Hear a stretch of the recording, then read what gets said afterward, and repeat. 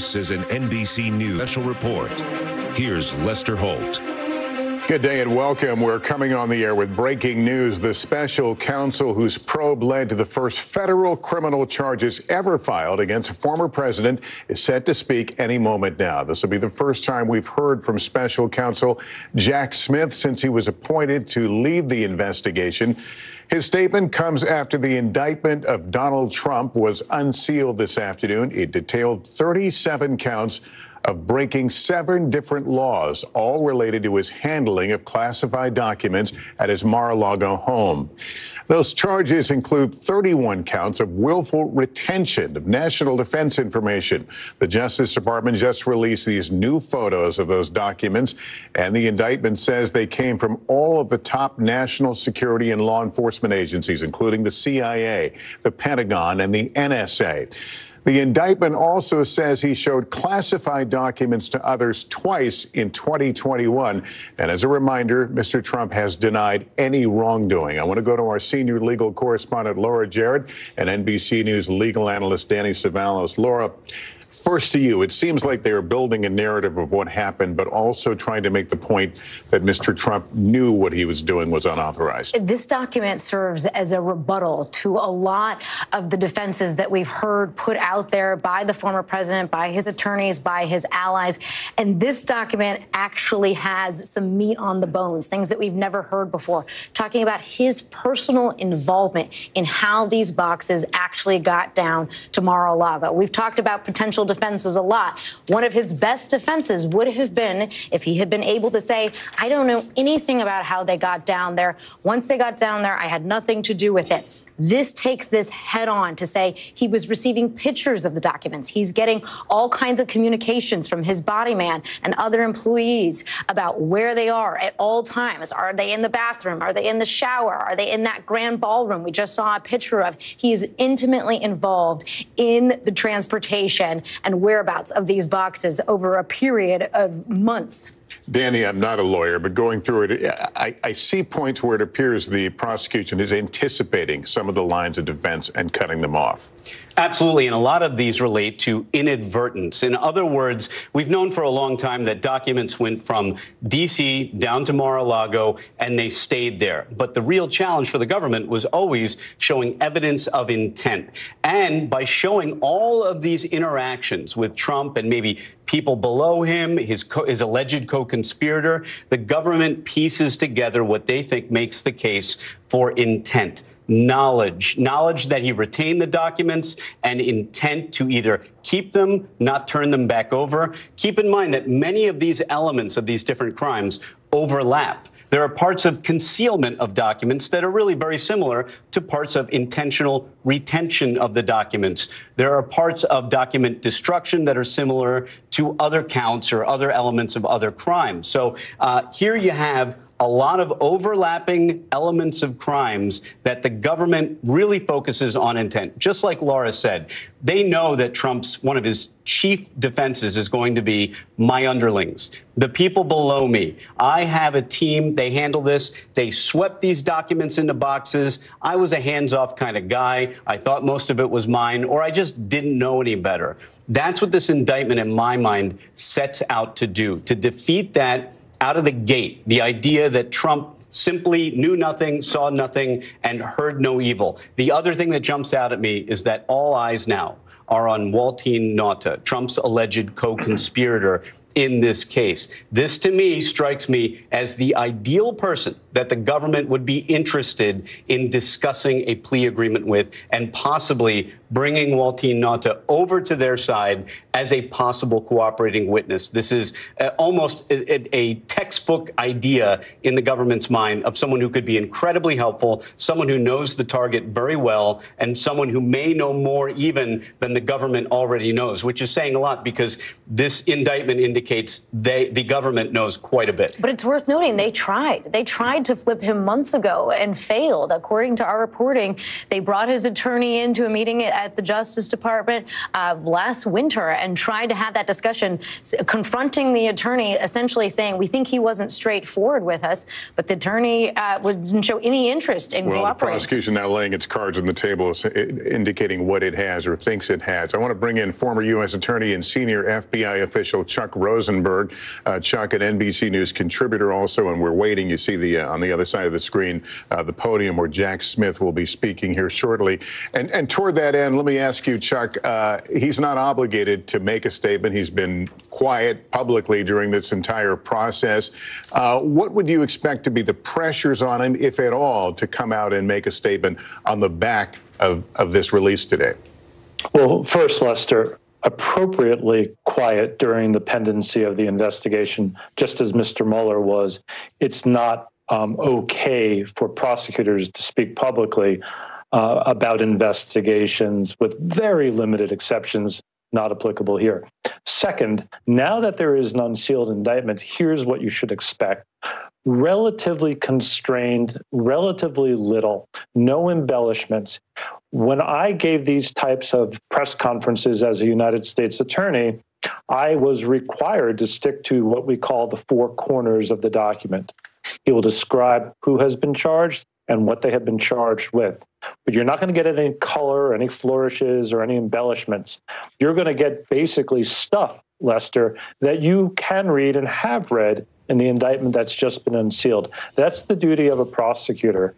Because the grand jury has returned its indictment, because the indictment is now in the public record, in the public domain, it's okay to speak about it, but he won't go further. And if he has something more to say, he'll say it in court. Well, talk to me about the whole idea of a special counsel. Does the DOJ have any involvement right now in this case, or is it strictly Mr. Smith's office? Well, so far, it seems to be strictly Mr. Smith's office. The Attorney General of the United States has ultimate authority for all aspects of the Department of Justice, including a special counsel, meaning that if Mr. Garland had wanted to intervene because he thought something was off the rails or improper, he could have done so. For all we know, Lester, that has not happened, that Mr. Garland has given Jack Smith free rein to run this case as he sees fit. That was essentially the design of the special counsel regulations. It replaced the independent counsel statute. Folks will remember that Ken Starr, an independent counsel, some thought he went too far, strayed from the main thrust of his investigation. And so the special counsel regulations were designed to rein that in a bit. Bob Mueller was a special counsel. John Durham was a special counsel. And now Jack Smith is a special counsel, and Merrick Garland has kept his hands off of the investigation. I think that's the appropriate thing here. He is ultimately responsible for the operation of the entire Department of Justice, but did not seem to interfere in Mr. Smith's investigation. All right, Chuck, if you'll stand by it again, remind folks on the other side of the screen for me, you're looking at the podium where Jack Smith will be speaking, making a statement, not taking any questions, we're told, and he may be running a little late, but you can see them making the adjustments to the flags and whatnot. Let's go right to our senior Washington correspondent, Hallie Jackson, right now. Hallie, I guess the question is what's going to be controlling the narrative today? Obviously, this unsealed document speaks loudly. We're going to hear from the special counsel. What are we hearing from the former president, if anything? Well, he, since the indictment has dropped, Lester, is going after the person we're about to see step to that microphone there, and that is special counsel Jack Smith. That is not new for Donald Trump. He has been attacking the people investigating him now for months.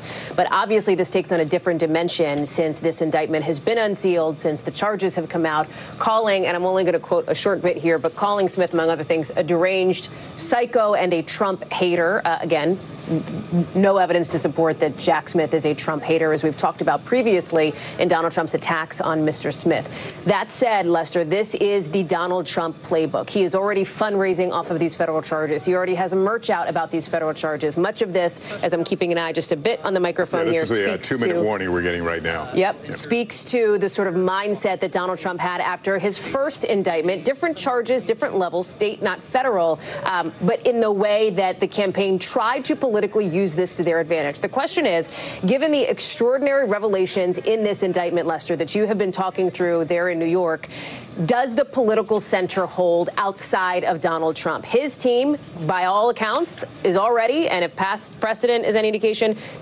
digging in defiantly here that Donald Trump did nothing wrong and that this is merely the former president being victimized by an overly partisan Department of Justice. That's their perspective. Will those in the broader Republican orbit agree, given the revelations that we're seeing here? I'm talking about not just the former president's competitors in the Republican primary, but key members of, I'm thinking, Senate leadership, et cetera, who have a stake in the national security apparatus of the United States, Lester. All right, Hallie Jackson, and you saw some activity at the podium. That was one of the assistants or aides letting us know that we will see the special counsel in about 2 minutes, and that was about a minute ago. So we'll continue to keep an eye on this picture. Laura, let me just go to you very quickly. Again, Jack Smith, not widely known among people. What do we know about him? A career federal prosecutor, highly experienced war crimes prosecutor, someone who has a reputation for being quite aggressive and dogged. And here we see him walking in right there in the middle.